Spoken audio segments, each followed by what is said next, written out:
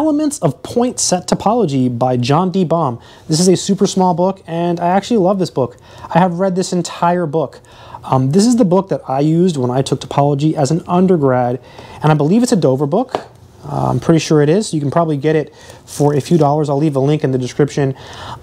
It introduces topologies in terms of neighborhood systems, which is a little bit different, but once you get past that, you really start to appreciate how good this book is compared to other topology books. This is a great book on topology, and it's a very inexpensive one. I highly recommend it to anyone who wants to learn topology. Again, it's Elements of Point Set Topology, and it's the Baum book.